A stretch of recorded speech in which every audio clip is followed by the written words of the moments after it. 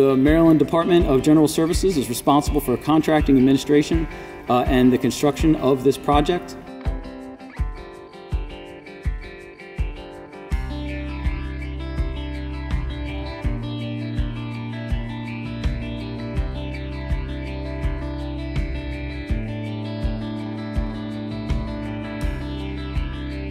This included removal of the inner ballards, excavation of the field, and to add some stone drainage layers, followed by installation of synthetic turf.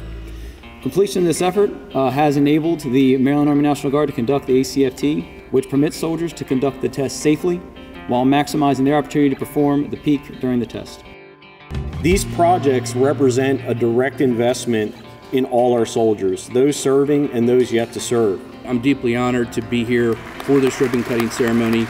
We have to make sure our soldiers are physically fit to respond both to our state and our nation when called upon.